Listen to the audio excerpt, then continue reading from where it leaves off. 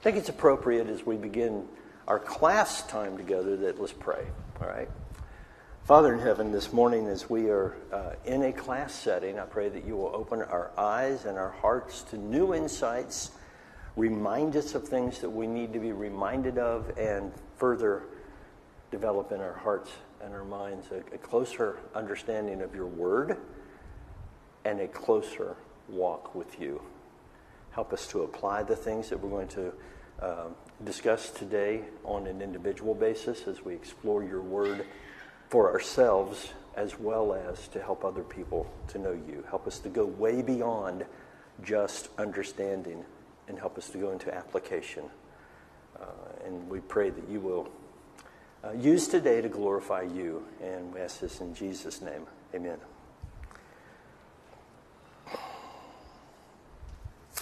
As we approach Scripture, what are some basic questions you should be interested in discovering? You read Bible. We're going to be preaching through the gospel. It is a gospel. We're going to be preaching through the book of Hebrews. And when I say the gospel, obviously your mind immediately thinks Matthew, Mark, Luke, John. But the gospel, the good news, does not stop at the resurrection of Jesus and your personal baptism. Would you agree with that? I'm going to suggest it this way. Good news does not stop at the water. It continues on because good news is the blood of Jesus continues to cleanse. We continue to have fellowship with one another. The promises of God are still active today in our lives as we claim our walk with Him by faith to walk hand in hand with Jesus through this world. He is our Lord, our King, our brother, our shepherd, our head, the high priest. We see Him, Jesus, and our relationship with Him. So we begin asking these 5 basic questions, and this is pretty much where we are on our prep and delivery of babies. Number 1 question.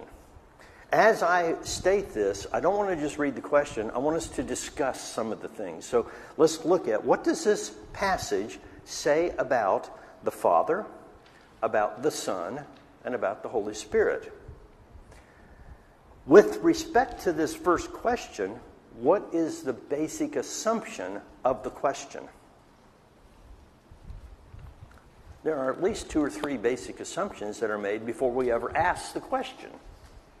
So what is the biblical or the spiritual reality behind the question? What does this text say, reveal about the Father, about the Son, about the Holy Spirit? One of the 3 or all 3? Yes. A presumption is that from a Christian worldview that the text itself is already inspired by the Spirit. It's already what? Inspired by the Spirit. Okay, number 1, it's inspired by the Spirit, the text we're looking at. So we can assume that it says something about the inspiration of the Spirit. And by inspiration of the Spirit, one of the questions might be, why did the Holy Spirit include this passage in this space to this group of original readers or hearers as the word was written? By the way, the Bible was written not for the eye, but for the ear. It's written, hear me again, the Bible is written not for the eye, but for the ear. What do you think I mean by that? Read it aloud. Okay, that would be the application of that, right?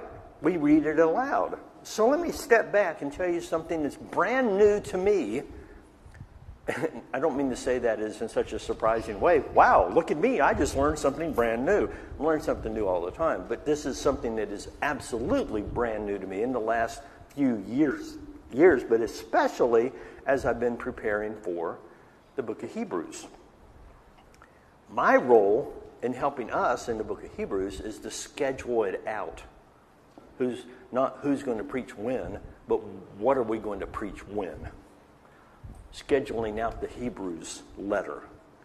And as we schedule out the Hebrews letter, we're beginning with page 1 to page 13.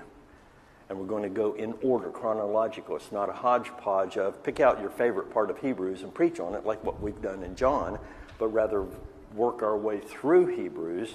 How many lessons can you preach from or teach from the book, the Gospel of Hebrews? A lot. A whole lot. My grandfather preached an entire year through Hebrews. That'd be 52 sermons, and he included some classes. Yes? In preparation for my upcoming lesson, Yes? I'm running into a lot of scripture which states, have they not read? And I think that reinforces what we need to do each and every day. And I know Gene often refers to, well, in my daily reading, I've come across this or that. So a lot of times in our reading, we'll reinforce these questions. Yes? And we'll develop, it's kind of selfish, but I ask the question, what's in it for me? You ought to ask it. Every time you read Scripture, Exactly. What's in it for me? And everyone is tuned in to that radio station, WIIFM. What's in it for me? Right? Everyone is. So you need to be aware of that as you're preaching, because everyone else is listening for that as well. What you're saying, how does it apply to my life? Right? So is there something selfish about that? I guess in a sense, because you want to apply it to yourself, but it's not selfish in the sense of self-centered, but selfish in the sense of, I need to grow spiritually. I need to apply these things. What's in it for me?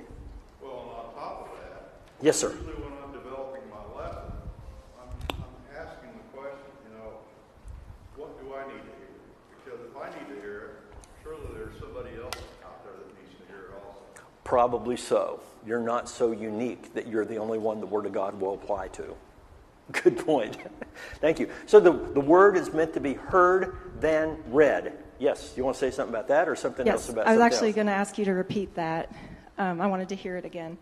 But then, do you mean in the sense that it's the intended audience and how they would have perceived, That's part of it. and the words being used or the parable being presented, that sort of thing? Yes. Okay. The audience is important. We need to analyze Yes. not just the speaker and the words, the language and the contexts, but also the hearers. What did they need to hear? What were the issues that they were addressing? I agree. But it was yeah. written in such a way, what I'm trying to say is that beyond that, it's written in such a way that it was written for the ear, not for the eye.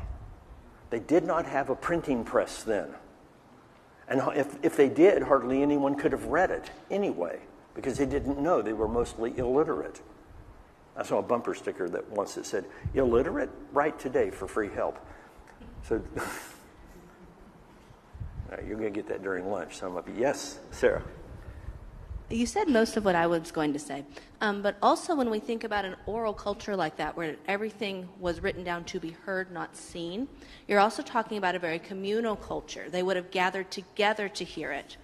It wouldn't have just been us sitting in our bedroom reading it, because like you said, most of them couldn't read. The idea that we can all read is a very, very modern concept. And so we also have to consider, how did the audience as a whole act, not just how did it impact us. We're very individualistic as a society, but in that time they were very communal. So how did that affect the community, not just us? So if it's written for the ear and it's obviously going to be read in the community gathering, then what would the author have intended for the whole community of God, the church, the assembly, to apply? Not just I am as an individual, what do I personally need to hear, but also, maybe even more importantly, what does the church as a whole need to hear? Is that what you're saying? Basically, and it also builds into the idea that God is the God of community, is a God of relationship. We're not, yes, we're supposed to have a relationship between us and God, and that's very important. Yay. We're also supposed to have that relationship between the group, and so reading it as a group, having that repetition in the ear instead of in the eye, allows us as a group to build those core relationships and use God to build relationships with each other. I love that point. Thank you. So as we look at the question, what does this do to my relationship with God? As that strengthens, what automatically begins to happen in our relationship with each other? And as we hear it together, what is the natural thing for the church to do when we hear the Word of God together? Is to talk about it with each other about what we just heard. And not just talk about the deliverer. There are some people that can't wait to leave the building to have roast preacher on their way to lunch. Whoever the preacher happens to be, right? So to hear the word spoken leads us to, did I hear him correctly? Did I hear her say this correctly in the assembly, in our small group discussion? And so you're discussing with each other the word, you're testing it out with each other. How does that fit with what we understand? And you go through the Old Covenant scriptures to understand. But of course, in the New Testament, when it was written, as it was being written, it was read collectively to the church, right? Everyone didn't have their own personal Bibles here, or especially here. We are so personalized in our walk with Jesus, and part of the movement of the Jesus Revolution in the 60s and 70s, do you remember what was the major push against that movement? Personal relationship with Jesus. It is, you can't ignore the church relationship with Jesus, because in that movement it was Jesus yes, the church no. It was a total anti-organizational, anti-institutional, anti-authoritarian movement. It was swept up as part of a larger movement of the 50s and 60s. The basis of that movement was a bit different, I think. But are you with me historically? You know what I'm talking? Some of you don't. Some of you are not old enough to remember. Others of you are too old to remember. So, and some of you aren't hearing what I'm saying anyway.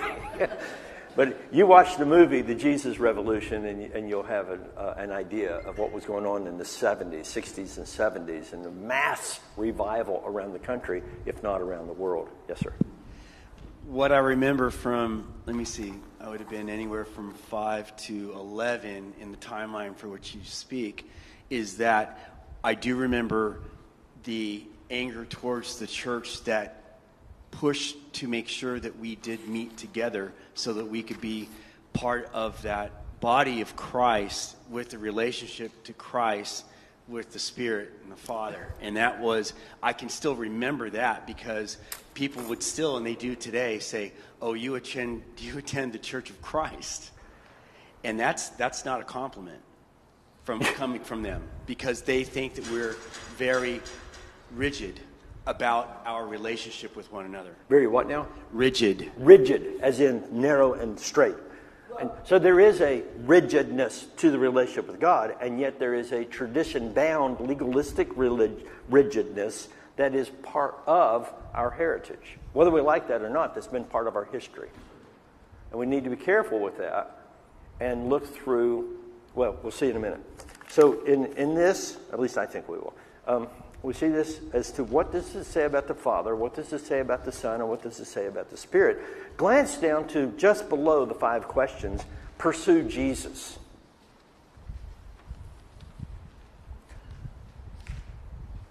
I have that separate and not even as one of the bullet points for a reason. I'd like you to figure why you think I did that way. All right? Not that. Oh, say it again? I think you put it in the wrong place. Why is that? Shouldn't that be up at the top? No. It is. What does it say about the Father, the Son, and the Spirit? And I want you to hear this carefully. Jesus is the embodiment of the Father, Son, and Spirit in this way. He is the fullness of God. Yet he is the Son, as the Son is not the Father, but he embodies the fullness of the Father. I have no clue what I just said, but I believe it's true. I can't explain it fully. But he has the fullness of the Holy Spirit, though he himself is not the Holy Spirit. But the Holy Spirit is the Lord, though the Holy Spirit is not Jesus, and Jesus is not the Spirit. They are, in a sense, the same, because they are completely the same substance and essence and purpose and guide. And they are the being of God in 3 who are 1 and 1 who are 3. Now explain that to me. And you get a PhD from most seminaries in the country, if not the world. Jesus was walking with the disciples of Emmaus after the resurrection, and they didn't recognize him. And so he said he was going to keep walking, and they said, well, come and stay with us. And so they did, and then he took the bread and he broke it and he blessed it, and suddenly their eyes were opened, and suddenly Jesus was gone. The disciples of Emmaus, am I pronouncing that correctly? The two were so excited. Did our hearts not burn within us? This is the Jesus that we saw killed. And in Luke chapter 24, as they were talking about these things, Jesus himself, by the way, those two disciples were meeting with the 12. Well, not the 12. Well, I guess the 12, because Matthias would have been there too. So the future 12, the 11. And they're explaining to them how they had just eaten with Jesus. And the disciples are listening to the two tell their story. And suddenly, verse 36, they were talking about these things. Jesus himself stood among them. And he said to them, peace, shalom, peace to you. And they were startled and frightened. You would be too if suddenly there was somebody who stood here who wasn't here beside me, and he said, peace to you. And you saw, and then you recognized that's Jesus himself. Yeah, I think you'd be pretty startled. And wouldn't you feel a bit frightened, especially if you saw this man just die a few days before? Okay, so they were startled and frightened, and they thought they had seen a ghost, a spirit, and he said, why are you troubled, and why do doubts arise in your hearts? See my hands and my feet, that it is I myself. Touch me and see. A spirit doesn't have flesh and bones, as you see I have. And when he said this, he showed them his hands and his feet. And while they still disbelieved for the joy and were marveling, he said, you have anything to eat? And they gave him a piece of broiled fish, and he took it and he ate it before them. Which indicates what, by the way? What? I'm reading this out loud. Are you seeing some of this happen in your mind? The power of the read Word of God? Are you visualizing the story as you're reading it yourself, perhaps? Anybody? Is that a nod of a yes, or are you just kind of glazed over because the story could... Okay. And he said to them, these are my words that I spoke to you while I was still with you, that everything written about me in the law of Moses and the prophets and the Psalms must be fulfilled. Then he opened their mind to understand the Scriptures. I think it's shorthand for he took them through Genesis through Malachi and showed them how the Scriptures all indicated who he is. And that all of this was going to happen, his suffering and death and resurrection. And then he opened their minds, and they had to understand the Scriptures. And said, thus it is written, that the Christ should suffer and on the third day rise from the dead, and that the repentance for forgiveness of sins should be proclaimed in his name into all nations, beginning from Jerusalem. You are witnesses of these things, and behold, I am sending the promise of the Father upon you, and stay in the city until you are clothed with power on high. And he led them out to Bethany, and lifting up his hands, he blessed them, and he ascended into heaven. He parted from them and was carried up into heaven, and they worshiped him there. And then they returned to Jerusalem with great joy. And they were continually in the temple blessing God for 10 days. They were in the temple blessing God, and then on the day of Pentecost, we know they were in the upper room, tongues of fire, sound of mighty rushing wind. But here's the point I want to get to here. What did Jesus say all of the Old Testament was about? Him. Pursue Jesus. The passages of Scripture that we're dealing with, if you're preaching specific things, also, if you're learning specific, ask of the text, what does this say about? Not just the Father, not just the Son, not just the Spirit, but also specifically about Jesus himself. Let that question, what's the word I want? Ruminate. Keep coming up until you're fully digested the text to see Jesus more clearly. You remember when Philip came alongside the chariot with the Ethiopian treasure? Where was the treasurer reading? Anybody know? Okay, Old Testament, specifically 53, and it says he took that passage of Scripture and immediately began telling him about Jesus. Could he have done that with nearly any Old Testament Scripture? Yeah. He could have worked that through because, you see, the Old Covenant Scriptures were written to give wisdom that salvation is in Christ. Paul said that in Timothy. That's not me just saying that. So the Scriptures were written for the ear, not for the eye. It doesn't mean you don't gain anything from reading and reading silently. It does mean that you may gain a lot more by reading and reading it out loud. So here's the challenge as we approach the book of Hebrews together. And this is a challenge to everyone, not just those who are going to be preaching. But if you were in the preaching part of the class, prep and delivery, by the way, that class is open to anybody who wants to come. But if you are part of that group and or you want to go deeper in the book of Hebrews, here's the challenge. Read Hebrews through page 1 to page 13 in one sitting out loud. Every day for the next week. It might take 30 minutes. Read it, and read it, not just read it, but read it with meaning. Read it, you see, Hebrews was written as a sermon to be delivered, and it's more of an outline than a full text. We have Hebrews, and I say that because as you read Hebrews, you're going to see quotations from the Old Testament.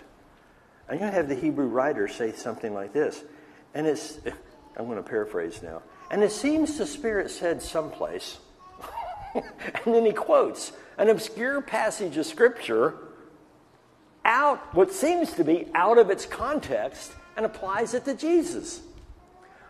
But to the original Hebrew Christian hearers, they would have gone to that passage of Scripture in their mind because they grew up hearing it. But not just that verse by itself, or that verse connected to 20 other verses everywhere else. But they heard it read as the Psalms or as a passage from Isaiah, Genesis. They heard it read, Joshua, Judges, in the context of the synagogue. And they grew up hearing this read. So when they heard Isaiah 2, one verse quoted, in their minds they would go immediately to the entire passage of Psalm 2. Let's say Psalm 2. Isaiah 2, they would go immediately to the full passage, at least surrounding that verse that was quoted, because they didn't have chapters and verses then. That wasn't until about 1,000 years later, I think, into our movement, the Christian movement. Okay. So what does this text say about the Father, the Son, the Spirit? What does this text reveal about me? What does it tell me about me physically? Is there any passage of Scripture that talk about us physically? Is there anything that refers to our physical bodies in the Bible? What's that? Okay, we are the temple of God. There's the application to me. My body actually is a temple that the Holy Spirit of God literally lives inside. And so there's some applications to that, right? Sexual purity is one of them, 1 Corinthians chapter 6. Communion of the Holy Spirit, the whole body of Christ is the temple of God. So don't go dividing the body of Christ, because whoever destroys the temple, God will destroy him. That context is unity, not physical body. I grew up here in a physical body. I don't know if you did or not. That's why we're told never to smoke, drink, or chew, or date girls who do. That you don't do those things because they hurt your body, and whoever destroys your body is going to be destroyed by God, because the body is the temple of the Holy Spirit. In principle, that might be true, but that's not what that verse is saying. Look at it in its context. 1 Corinthians 3 is talking about the unity of the church. You don't go messing with the unity of the church, or God's going to be messing with you. That's what that passage says. Okay, so your body physically is the temple of the Spirit, plus our body collectively, the church, is a temple of the Spirit. But there are some other things about the body that we learn, like it's important what you eat. It's important that you rest. Jesus told his disciples after they came back on their 10-city tour that he sent them out 2 by 2. They came back to say, the demons even responded to us, Jesus. This is incredible. I mean, we were healing the sick. We were proclaiming the kingdom, and the demons even responded. And Jesus said, don't rejoice because of that. I saw Satan being cast out of heaven. And I think he was saying at this point, it's a metaphor, but he's seeing Satan being defeated. And the disciples are excited. But Jesus has just gotten news about something else that wasn't nearly so happily or joyfully exciting. Do you remember what that piece of information was? John the Baptist had just been killed, and his head had been removed from his body and placed on a silver platter. And the disciples John's disciples came to tell Jesus the bad news, while the disciples were coming to tell Jesus the good news. Think for just a moment how Jesus is feeling at that point emotionally, what he knows is happening spiritually, what his journey to Jerusalem is about to entail. All of this is now coming down intellectually. He's piecing all of this together. Jesus is having to deal with all of this as a human being, as well as the Spirit-filled, God-embodied man. We have that combination. Okay, so that and the disciples, and he sees how many thousands are coming to the middle of the desert now? About 5. Why are they coming out? Men coming out without women and children. Literally the text says without women and children. And that's not including, it's not like, well, there had to be about 10,000 then. It's not, there were 5,000 men, not including women and children, but rather 5,000 men, not including, there weren't any there. There were just 5,000 men. What are they doing out in the middle of the desert? They just heard about the kingdom of God is almost here. The Messiah has arrived. The kingdom is going to be established.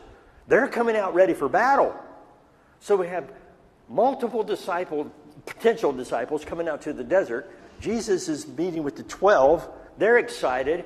He's both. And he says, come apart from them and let's rest. That one line is in Mark. Come apart from them and let's rest. Is there something there that we can apply physically to ourselves? Think hard. Do we need rest physically? Do we need rest emotionally, intellectually, spiritually? Do we need to take a time to catch our breath and rest? Come apart from them. And so a friend of mine said it this way: come apart from them or you will. Come apart or you will. That's all. Thank you. I was going to say is the other aspect of what our bodies are is that the flesh is weak. The flesh is weak. Yes. Thinking of the Garden of Gethsemane? Yes, and you and I guess it's not a joke, but he makes me lie down in green pastures. He doesn't ask me to sit down so often, but he maketh me lie down. If you don't choose to lie down and rest, the shepherd will choose for you to make you lie down and rest. Thank you for bringing that out. Charlie Shedd wrote a book called Guide Psychiatry, and he said he was speaking so often that he had a point of exhaustion, and so he ended up in the hospital. His best friend in the world came and sat down in the hospital room with him for 30 minutes and did not say a single word. And as he got up, he got to the door, and he stopped, and he said, Charlie, he makes me to lie down. And he left. Charlie had not taken any time for personal rest, so he hit the point of exhaustion. What good is he lying in the bed like that to anyone? Take care of yourself physically. God gave you a body. Don't ignore that. Do the things that are necessary for your personal health. It might help you stay around a little longer. It might keep your mind a little more clearer. Maybe. Some of you are well beyond help there, but And so it might help you keep your heart more emotionally. The things you eat, the exercise you have. Or if we don't do those things, what are we doing for what God's given us? So take care of the body you're given. And, excuse me, Scripture teaches that kind of thing. If you have eyes to see and ears to hear, asking the question, what does this reveal to me physically, emotionally, spiritually, intellectually? So I write those down. You can explore that further. Any questions or comments or examples you want to give? Anybody? By the way, if there's something you want to take us on a rabbit trail, you say, wait, but what about this? And you want to ask a different kind of question, please interrupt. We don't have to go the direction that I personally have prepared, because I believe the Spirit of God works within the body of Christ to help us all grow together. So if there's something you see that's important, please bring that out. Questions, comments, disagreements? I encourage you to think if you disagree with me, say so. I don't mind at all. I figure you're wrong about so many other things as well. All right, is there a promise here for me to claim? That's an important question. There are certain rocks you find in Scripture, huge boulder rocks and smaller rocks, but they're huge rocks upon which you can pull together, or you can pull them together, and upon which you can now build your life. What I mean by that is there are certain certainties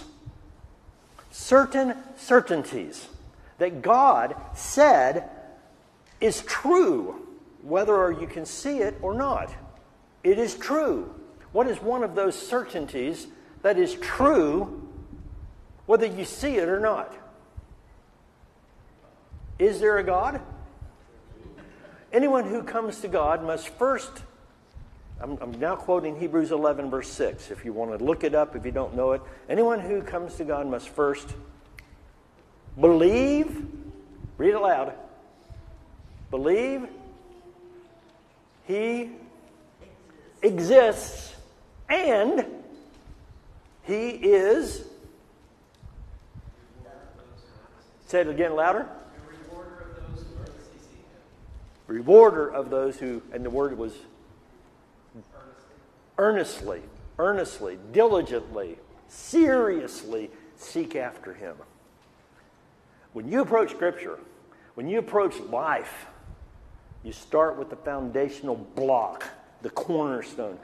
There is a God. He is alive. In Him we live, and we do thrive. I've changed the words because I think we do more than just survive. So you'll hear me sing that, we do thrive, because I think we do more than just survive. Okay, that's my point.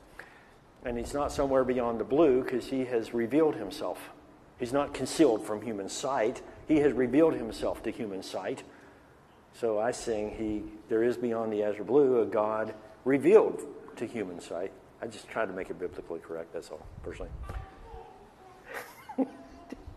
What does any of that matter? Nothing at all. That was a zinger just to kind of pull you back into the class, all right?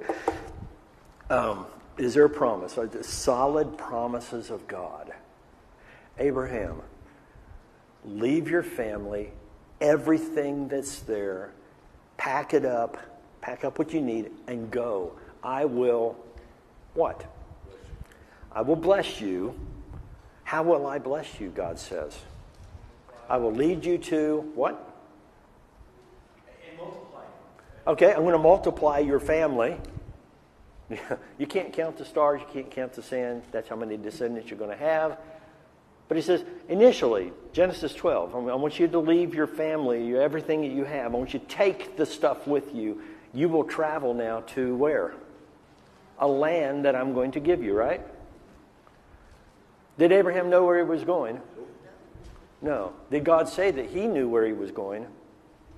So Abram at the time becomes Abraham. Abram says, I can't see that, but I trust you who can.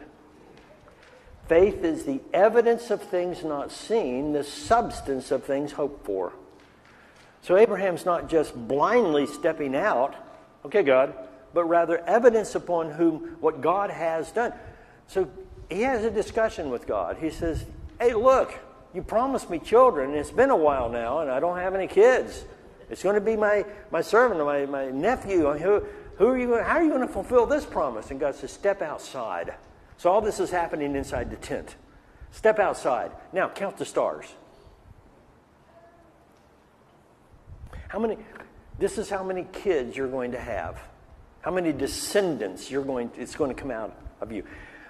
There's a process God is taking him through so that he will have evidence of something he cannot see. What is the evidence? What's his reasoning that's not clearly stated, but obviously there? He has a plan. See? He has a plan. He has a plan.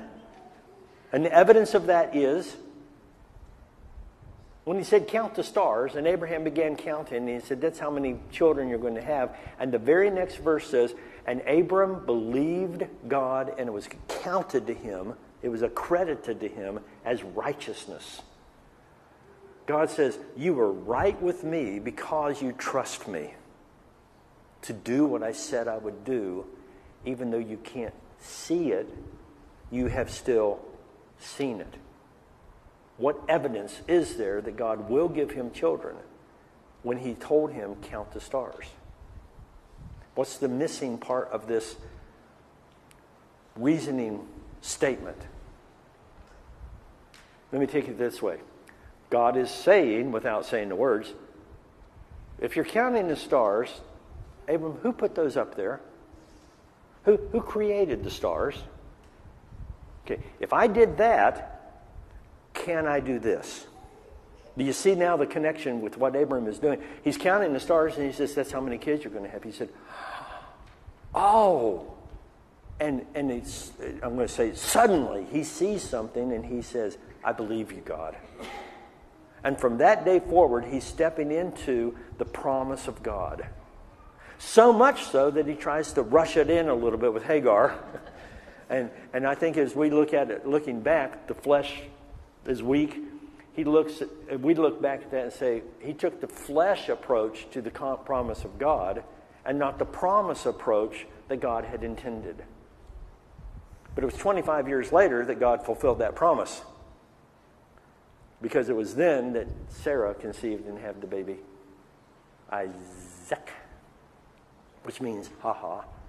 Yes, sir. The evidence you're talking about that he saw was his belief? Say it again. The evidence that you're talking about, that you're referring to with Abraham, Yes. was his belief? The evidence was not the belief. The evidence produced the belief. Faith is the evidence of things not seen. So the evidence then was the stars? The You still evidence- haven't revealed what you're thinking the evidence was. The evidence were the stars. Okay. The belief is, well, if God can do that, he can do this. And then Hebrews even says, and whenever he was going to offer his own son Isaac, like God had commanded him to, he trusted that God would still use Isaac. Well, how could you do that? Because he believed that God would even resurrect Isaac from the dead. And then the Hebrew writer says, and in a sense he did. How long did it take Abraham to travel to Mount Moriah to offer Isaac? 3 days. When Abraham decided, I'm going to kill my son to obey God, in his mind, in his heart, his son had died. He just hadn't fulfilled it yet. 3 days later, he receives his son back. You think he's excited and happy? Do you think maybe he saw something way in the future? A correlation. A correlation, and something is planted in Abraham, and I see these words. I hear these words. Abraham saw my day and rejoiced. And they said, you're not even 50 years old. How could Abraham see your day? And I think here is one case where Abraham saw most clearly the death and resurrection of the Son of God. Because he himself had experienced, and the promise of God is sure. So what is this? Is there a promise for me to claim? Not every promise in the Bible that's given is a promise for you to personally claim. Raise up your staff and I will split the Red Sea. He did not tell you to do that. Don't go out and try it. That's not your promise. That was Moses, okay? So not every promise that you can't read, say, like the guy, and here's where we're going to end. Here's the danger of a topical sermon or a thematic sermon. It's okay, God, what do you want me to know? Judas went out and hanged himself. Surely not, God. Surely not. No, what? Go and do likewise. No, God, surely. What do you want? What do you want from me? Whatever you do, do quickly. Be careful of the verse and the verse and the verse and the verse, putting them together to make your argument.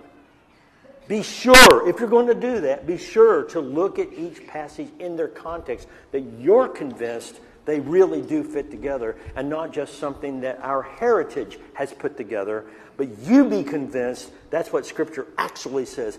Argue with our past, argue with our present, and argue with yourself. Do I really know what this word says? And we're done. I see some of you ready to get up, because the bell did ring. I'm sorry, I went a little over. No one ever does that.